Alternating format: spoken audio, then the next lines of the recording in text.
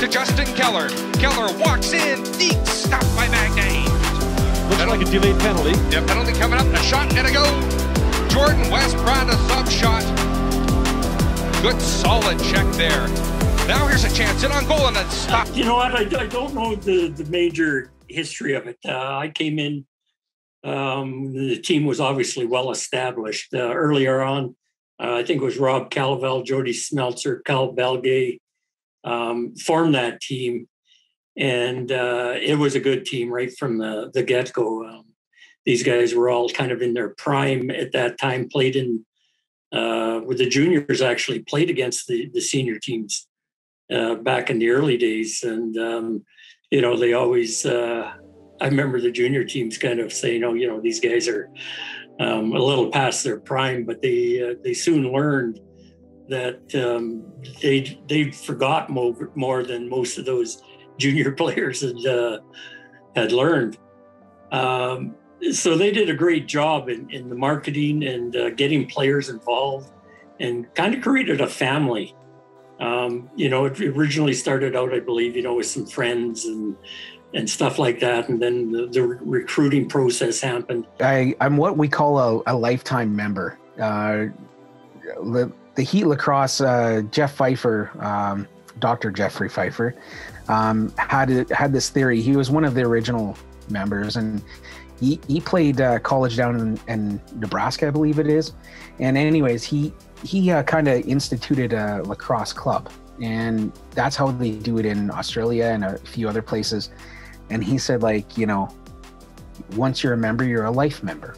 And so that's how it is. We have several members in this club over the years, guys that have devoted their time and effort into helping out lacrosse in general and then played for the Heat. They're a member.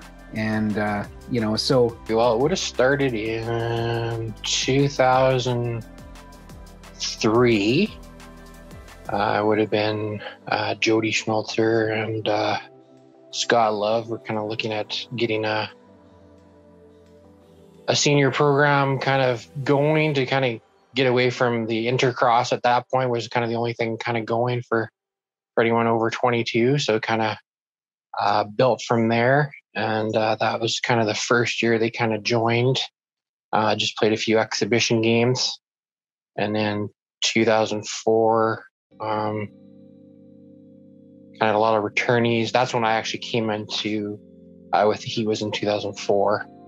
And then kind of have been running things, so to speak, from kind of since I came on. But that was kind of some guys were tired of the intercross, wanted to get some real lacrosse going, and then kind of got that senior team built. A lot of it was kind of self-funded those first lean years, and just to kind of get it built up. But yeah, the history of the Heat, I mean, like I said, we got asked to basically be involved in a junior senior kind of scrimmage or exhibition, I guess it was. And we were scheduled in with every single junior team. We had to at least play them once or twice. And the first year was completely ridiculous. We didn't know what we were doing. You know, it's kind of funny because then the next year we picked up Jordan Westpratt, and all of a sudden, next thing you know, we had all these kids out. And I still remember this to this day. There was a bunch of kids, and then afterwards they're asking us to sign balls and these little posters they made and stuff like that. And I thought to myself, oh, this is just weird, right? Like being not a pro athlete in any way in lacrosse, I just thought it was kind of cute. And the funny part about it is, years later, when we had a junior that graduated into the Heat, we have a tradition. It's a rookie drinking night, and we take them out. We take care of the rookies, and you know, we have a lot of fun and stuff like that. And what he brought was one of the posters he made that all of us on the Heat signed. And he's like, I was one of those kids that you gave a ball to and signed. And he's like, this is it. And it just made me stop and realize, like, hey, it's actually had a bigger impact than I really thought it would. So, I mean, that's essentially what we started off to do. We started off to start something so that we would have some place to play, but also generations after us would have some place to play. So we tried to keep it going earlier on, like you said earlier, like some of the struggles. The struggle was real. I mean, we didn't really know what we were doing. We didn't know how to run a team. We didn't know what was all involved. And I gotta say, my wife was amazing, because there were times where, you know, we carried the team from one year to the other. And, you know, without that, a few of us would chip in money at the end of the year because we set the fees, and of course, like, we forgot this or this came up and we never thought of that, so this happened. So I mean, it's one of those things that, you know, we struggled early on, but you know, eventually we got it down to a science, and now it's not that big of a deal. It's still administratively heavy, but it's not too bad. But yeah, we've traveled everywhere. We tried to early on, you know, we got kind of tired of playing the juniors, I got to admit, and I think they got tired of playing us. So what we'd try and do is use the junior kind of program to get us in shape and get us ready, and then we'd try and choose a tournament every year to go to. And then we actually hosted our own for a while too, called the West Can Cup. And we'd have teams from BC, Alberta, Saskatchewan, and Manitoba attend. So, I mean, those were good times. We'd travel to BC and Alberta for tournaments. We'd go to exhibition games in Manitoba. They would come here. So, I mean, we had a lot of fun with that over the years.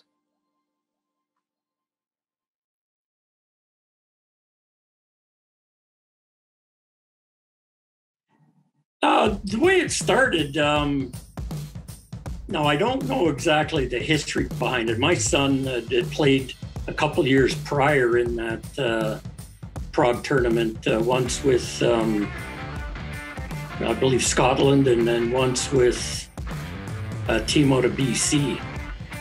And he always said that, you know, it was one of the best tournaments that he'd ever been in. And then there was a player that I believe was a former Heat player that played on the Calgary Roughnecks, and I can't remember his name right now. He talked about it. Actually, one of our ex-players, Jordan Westpratt, used to play with the Heat.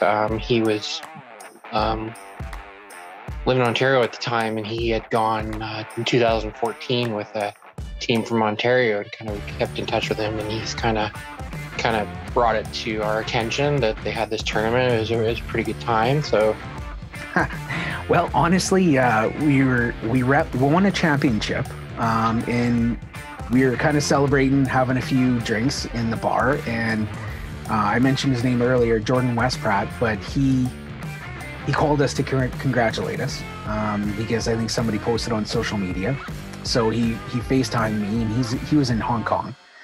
So he FaceTimed me and he said, you know, hey, congratulations. And so the boys were catching up and stuff. And then he says to me, he says, so where are you guys going on your tournament this year?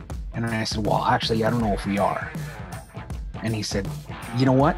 I have this killer tournament in Prague. He goes, I'm going to send you a link and we should go to this tournament. And I said, really? And he goes, yeah, like, have a look at it. It's fantastic. You guys will love it. And so from there, you know, I hung up the phone and I was like, who wants to go to Prague? Kind of threw it out to the guys to see who was kind of interested, if it was even a possibility. And the majority of guys were all gung-ho for it, for just that opportunity.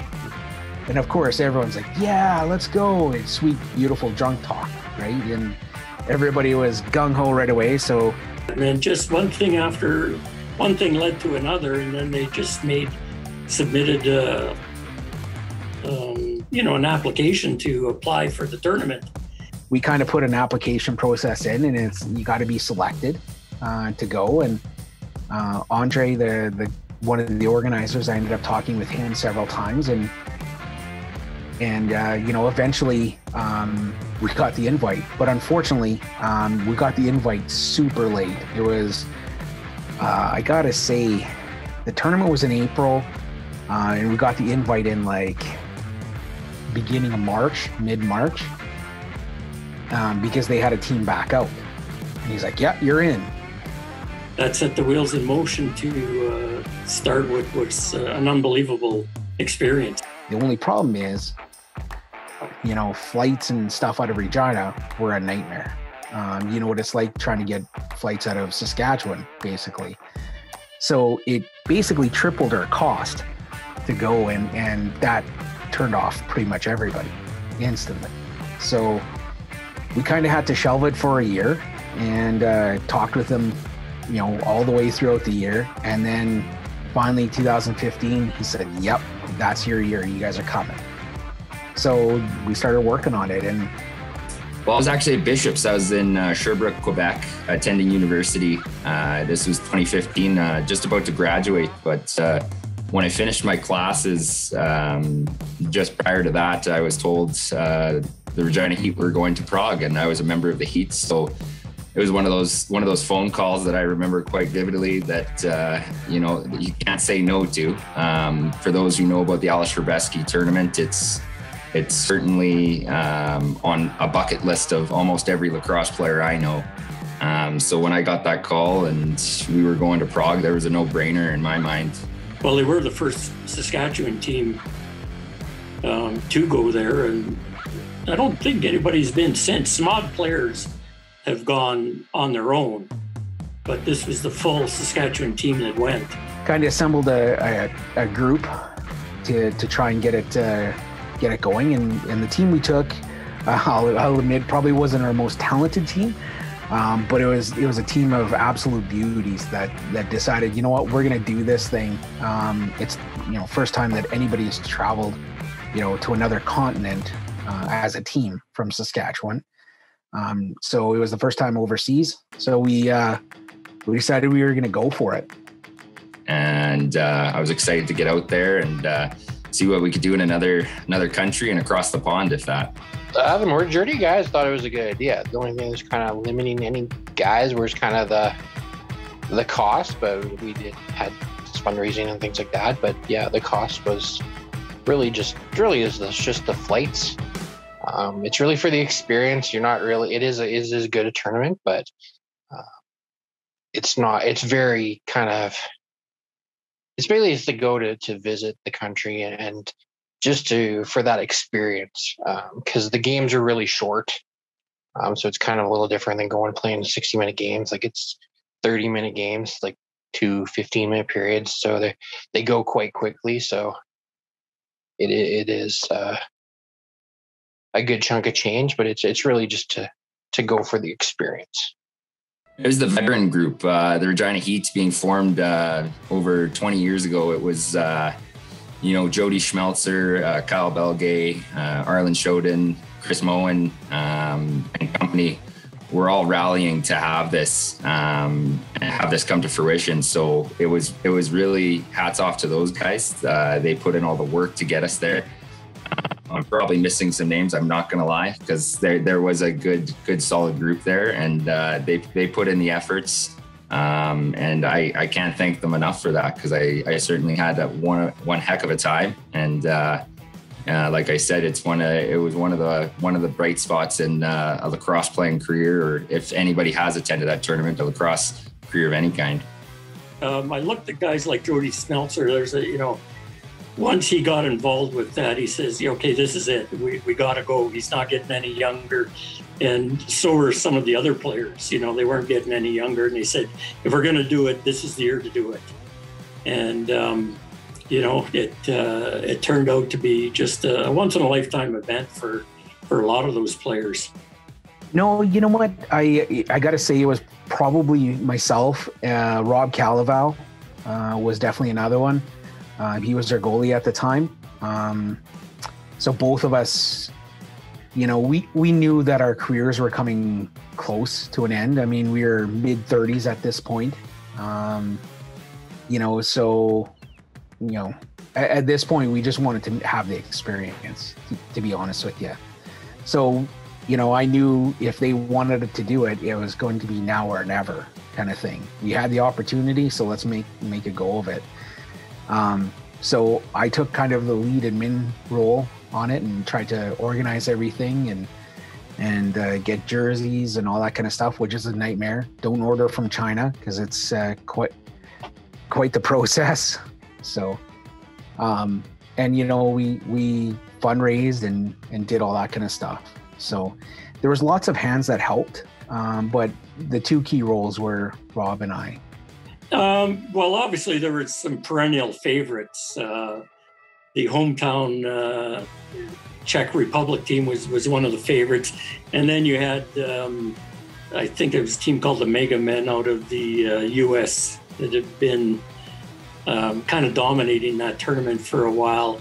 And every team had a sprinkling of ex-pros, guys like MacArthur, who played for the Calgary Roughnecks, was on a team. And, so there were some high caliber players that you, to be honest, you watch on TV and now you're playing against them. And you just know why they made the pros. Well, we were excited. First and foremost, right off the bat of the tournament, we played the host team, the Raritan team, right after opening ceremonies. So they take you into that experience. We're on the floor. All the other teams are on the floor with us for ceremonies. There's a parachuter coming in, landing on the field. Just the excitement over nearly 2,000 people in attendance there. Just so nervous. There was lots of nerves, if you will. And right off ball drop, I recall quick face-off win, and they put it in the back of our net within probably 5 seconds. And I remember just going, "Oh, here we go." So it was an eye opener for the group. I believe the goal was called off on a crease call, but maybe Jimmer can correct me on that one. But we settled down. I recall we did lose that game, and but from there, we went through the tournament and we battled hard, and we didn't end up finishing in our round robin pool as well as we'd like. But we got into some playoff rounds, won some games in the playoff rounds, and sure had a heck of a time and enjoyed the experience to the fullest. That's for sure. I thought overall we were quite competitive. Like, we just kind of got ourselves into a hole a little in the early first few games. Unfortunately, we were in a lot of penalty trouble. We had kind of witnessed a game before ours, and kind of how it was called was very kind of right up our alley, a real rough kind of style. So then when we got into our first couple games, we thought we could play that way, and being such short games, you get shorthanded. Those periods go by pretty quick, and it's hard to come back from. Well, the team was okay. Again, we lacked a little bit of scoring is the problem. We didn't take our normal squad out there. We took, because of some guys had commitments, some guys couldn't afford it, so like there was always that kind of aspect of it. So we picked up a few odd players here or there that were willing to go. But we could have used a bit more scoring. The team itself, I think we deserved a better fate than we had. It took us pretty much a full game to learn their type of lacrosse. It was way different than what we were used to.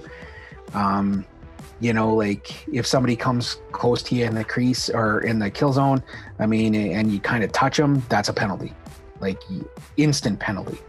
And we were not used to that. Like somebody comes close, you don't have to give them a hard cross check, but you kind of let them know that you're there. And we spent a lot of time in the box the first game, and we ended up losing by a few. And then, we played the host team, which, pretty much ran us right over, because they're actually the Team Europe, I believe, because the international tournament was happening shortly after. So we kind of had an all-star squad that we were facing, and yeah, they kind of dominated us. But after that, we won pretty much every game we played. So, I mean, I think if we were to take our normal team, we would have had a better showing. I think if we were to take a team from the PGLL as it currently stands, we'd have a good shot at winning. So overall, great experience. The team was okay, but here's the best part of that whole team.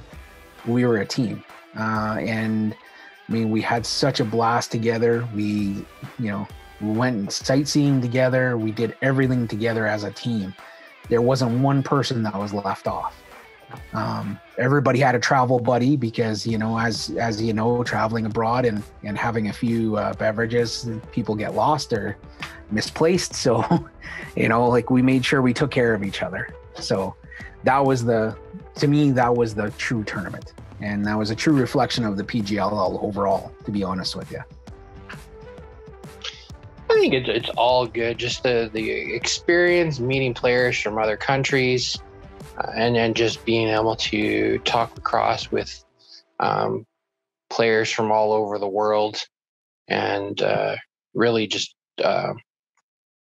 talk lacrosse. Like you're there just to kind of see the game played from other countries, styles, and just kind of the experience of being in a new country was there's nothing but good memories from that trip.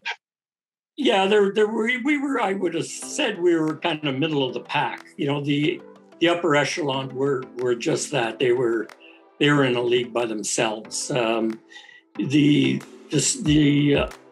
other teams, like Israel and some of those teams which were just being introduced to the sport, we didn't see in the way the format was run as far as playoffs and the round robin structure. Because when you go in, you get tiered and you get pulled away, you win a game, and next thing you know, you're in the top 8 as opposed to the bottom 8. Well, I think if I recall, there's over nearly 20 teams or so, maybe more. And I mean, there's varying skills amongst those teams. What was really neat about the tournament, I mean, you had teams from stateside, you had teams from Halifax, you had teams from Istanbul, you had teams from, all over the world pretty much. There was varying skills amongst those teams, and there's guys like Gavin Prout, former NLL player, playing in the tournament. So, I mean, that's always an eye-opener when you're sharing a field with someone like that. So it was a lot of skill on some teams, and then some teams, you could have a little more laid-back approach towards. But I can think of Raditon. Mainly that roster was made up of Czech Republic national team players, so you knew you were in for a dogfight there. But yeah, just a really good tournament, lots of competition, like I said, and good times had by all. Oh, for sure. I mean, hands down, guys were asking. There's lots of guys that those teams are weird. Like, what happens is a lot of them, like Team Scotland, for example, is mostly guys from Canada that, have a Scottish background of some sort. So, I mean, they're asking, well, there's lots of teams asking about next year. Like, are you guys coming back next year? And I said, well, I don't know. I'm getting kind of older and I don't know if I want to do this again. Because it was a huge undertaking. It really was. And I do a lot of things differently. But the way we did it, it was a lot of work and a lot of preparation. But you know what? We got noticed. There's lots of guys who went back the next year, like Dallin Larson's one of them. They were asking questions about a lot of our players. So I definitely think we got noticed over there. My only regret of going is I'd like to place a little higher. We placed kind of higher of the middle, since just the format of the tournament. We placed highest we could based on, we ended up getting sent to the second tier. But realistically, I mean, if we'd have stuck in that, if we'd had our normal team and a good representation of the PGLL, back then even, we would have done quite well. Nowadays, with the PGLL the way it is, I mean, there's several guys throughout the PGLL that actually go to that tournament. Toporowski's one of them. There's a few guys that go to this tournament now. Fetchy, I believe, goes. One of the interesting things we found, although I found, was kind of like we're used to kind of our style of go play lacrosse, and then go out with the boys and have a meal and have some drinks and things like that. But there, it's really nothing's kind of open really late, as far as you can get some drinks, but finding food or any like type of pub or things like that was like next to impossible, as far as, so I found that quite interesting. It's kind of different from our style of playing a night game and then going out to the pub and having some wings and beer. And there, it's kind of, you can have some drinks, but if you want any type of food, you're looking at like a little taco shop. The whole thing was unbelievable. Like the facility itself, a great outdoor arena, live TV. I remember when we had our first practice there, and I knew this was going to be special when young players from the Czech Republic would come out and watch us practice, and they were just hanging on the fence and sitting in the stands watching us. Here's a team from Canada, this, the creators of the sport, where the sport was born. And they were just watching with great enthusiasm. And then, of course, after the practice, they came out onto the field or the outdoor floor, and were asking players for autographs and things like that. Little things like that is quite an experience. And, to be honest, caught some of the guys off guard, I think, because the impact that they had on these young players from, Czechoslovakia or the Czech Republic, I guess, and some of the others that are around, will save with some of those younger players for the rest of their lives. And to sign out an autograph, and you're kind of looking around saying, like, who's putting you up to this? And it's not that at all. It's just that they're so in love with the game, and to see players that they'd only dream about that play in North America is just something that was an experience that I'll never forget. I mean, even I had to sign an autograph. I was, taken back by that. I was just a coach, and it's just a whole different love of the game there that you don't see here. It was kind of creepy. Kids were coming up to you asking you for autographs, and so you're signing this book, and it has like Jody Schmelzer, number 6, and then it'd have like a picture of your team beside it, and you'd have to sign beside the thing. And these kids were rushing over, and the one brave kid that knew some English would approach you, and then you'd spend the next like 20 minutes signing these books. Awesome experience. It was an awesome experience, right? Certainly, certainly the opening ceremonies. Right from the start, you knew you weren't at just a house league tournament. You weren't at some, jamboree, if you will.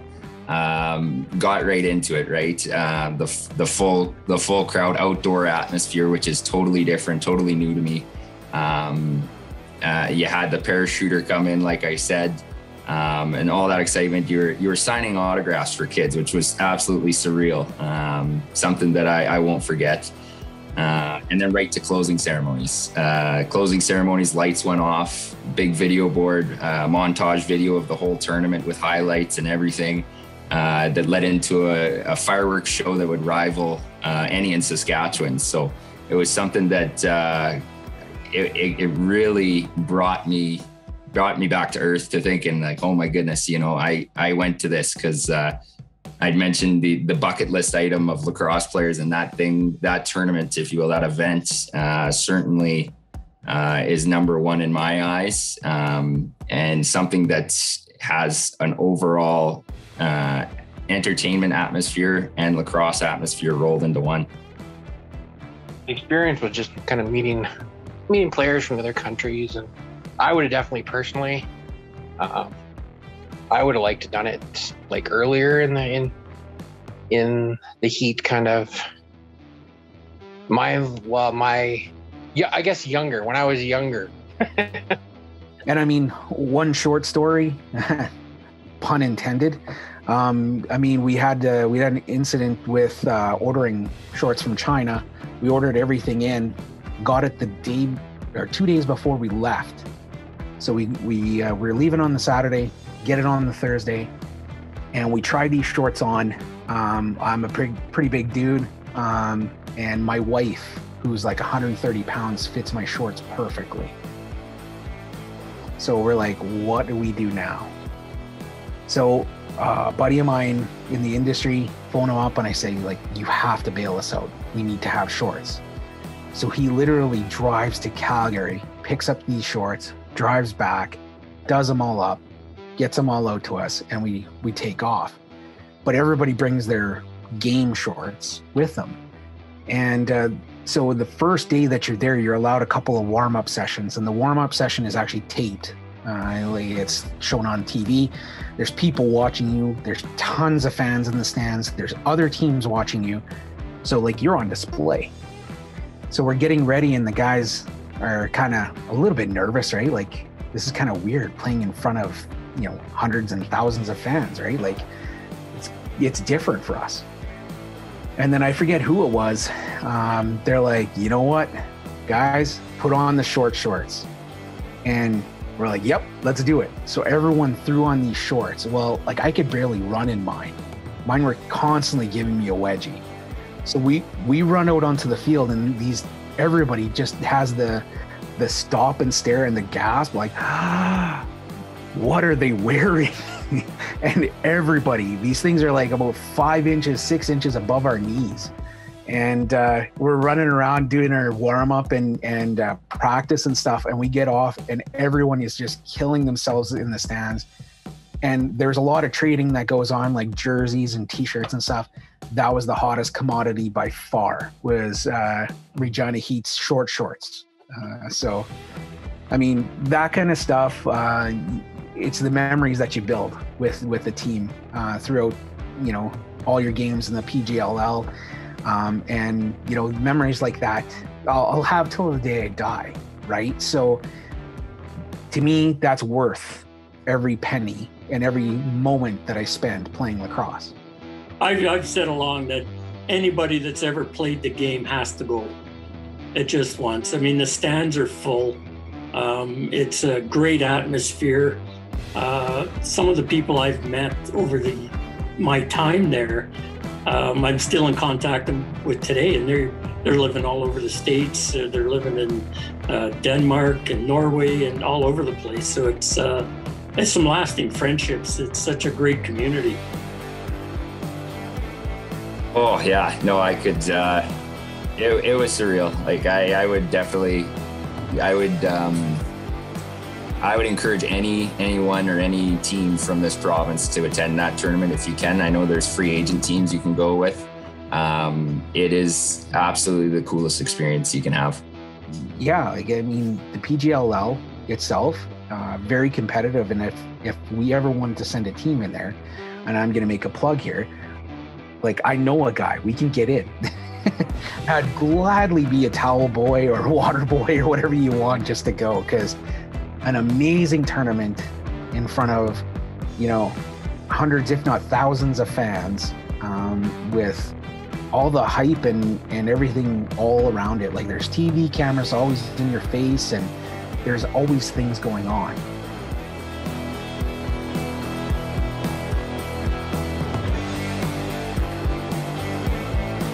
That's my PG version.